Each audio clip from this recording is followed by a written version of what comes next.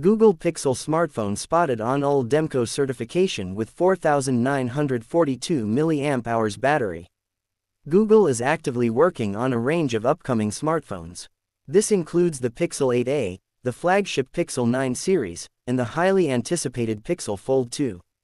We have already seen a glimpse of Pixel 8a's design via the leaked retail packaging, while renders of the Pixel 9 and Pixel 9 Pro have also surfaced showing a distinct design language for the company's upcoming smartphone series. An upcoming Google smartphone, carrying the model number GH2 has been spotted on the UL Demko certification website.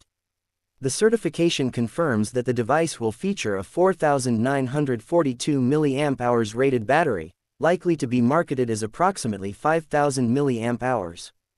The battery capacity of this mystery device hints that it may not be the traditionally budget-focused Pixel 8a.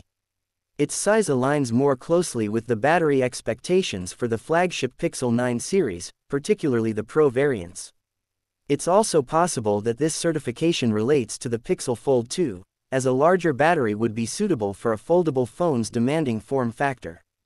But the listing doesn't specify what device exactly it is. Further certifications should shed more light on the GH2's true identity and specifications in the near future. In related Pixel news, a new Tensor chipset, likely the Tensor G4, has been spotted on the Geekbench listing.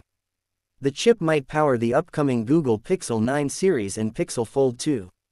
However, the Geekbench listing shows that the Society has an octa-core processor, while the Tensor G3 has 9 cores. Also, its performance seems a bit worse than the previous model. This might be because it's an engineering model, but the company reducing the number of cores is a bit confusing.